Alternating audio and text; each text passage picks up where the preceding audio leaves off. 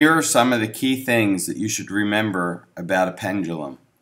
The first thing is when the pendulum reaches its farthest location from the equilibrium spot, which would be the straight up and down spot, it's going to have a velocity of 0.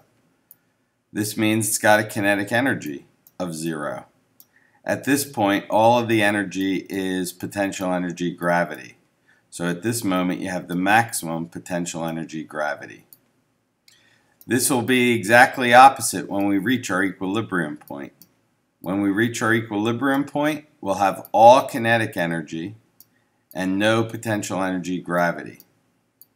Okay, that is assuming we take our 0 point at the lowest point of our pendulum, which makes sense.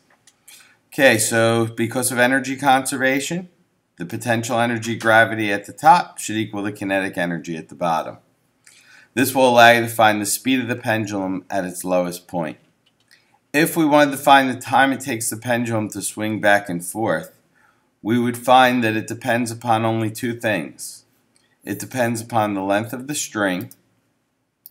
So if we were to pause this and measure from the pivot point at the top to the center of mass of the pendulum and measure L, we'd find that is one of the factors affecting the period of the pendulum. A greater length will give you a greater time to swing back and forth, which we call the period. It takes 4 times the length to double the period. The other factor that affects the period of the pendulum is the gravitational field. So if we were to switch to the moon, for instance, and pull our pendulum back again and let it swing, we'd see it takes much longer this time to swing back and forth. So the other factor is the gravitational field. A larger gravitational field makes a smaller period this time.